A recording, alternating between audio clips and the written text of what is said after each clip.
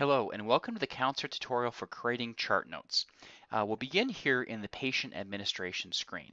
Then we'll click on the Appointments Visits tab.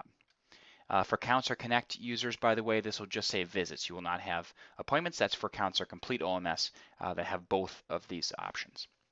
All right, so as you can see here, we have one visit already in place from the 26th. You can see just by referencing the icons to the right that there is audiometric data in place. There's test results there, and there's also a chart note in place. So those icons will tell you what occurred, or what I should say, what's been added for that visit. If you wish to view the current chart notes, you can go ahead, of course, and click on View Chart Notes, and it will show you every visit. So this patient had 4 or 5 visits, every chart note would be listed out. Okay, versus having to go into each chart note and view that directly. You, by the way, can also view or print out a PDF of all the current chart notes by clicking on Actions and then Chart Notes. Okay. As far as creating a brand new chart note, there are a series of options. So first off, very simply, you can click New Chart Note. That will take you directly into the Edit Chart Note screen. You enter your note, you click Submit, save it, and you're finished.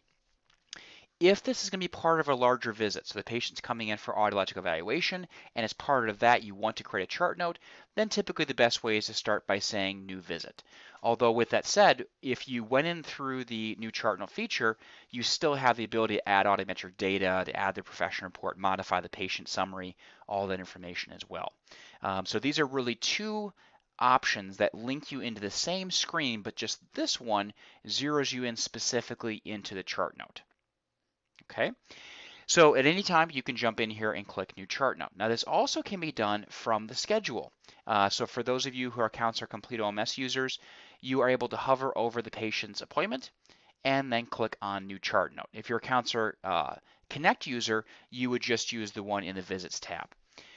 As I mentioned, what this does is it takes you directly into the Edit Chart Notes screen. So it creates a visit for you, it takes you into the Chart Notes area, and then into the Edit Chart Notes screen.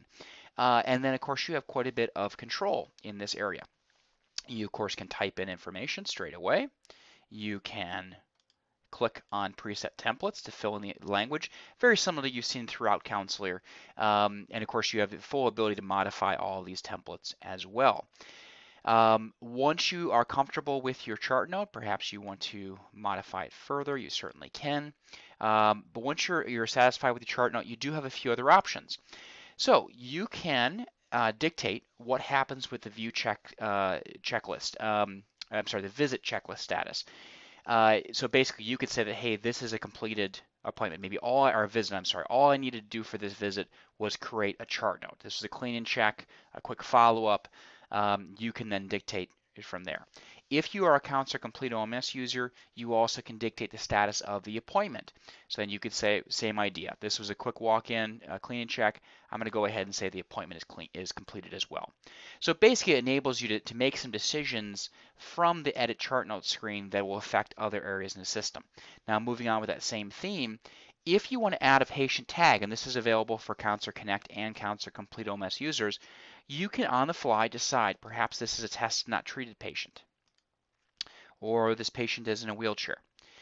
There's more info on this in the patient tags tutorial, so I won't go too deep into that, but it does enable you on the fly when you're thinking about these types of things to be able to add patient tags. If this patient already had some tags in place, they would have shown up, and then I could have removed them if I needed to. So basically, let you update the tags in real time. Ultimately, then I'll go ahead and click Continue Main Screen. Back on the main screen, I do have the option of viewing the chart notes as a PDF, and I have the option of seeing that as all the chart notes or just the one for this visit.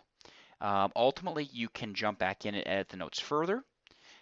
You also can sign off on the notes. So if you want to have your signature added to the note itself, go ahead and click Sign Off. It will add the date and time here. And then if you do want to edit again, you would need to click Unlock Notes to go back in and then edit the chart note from there. One thing I want to encourage you to be careful about is inadvertently creating too many visits. What can happen there is perhaps you created a visit with the audiometric data, maybe you brought it over from NOAA, and now you want to go back in and create your chart note.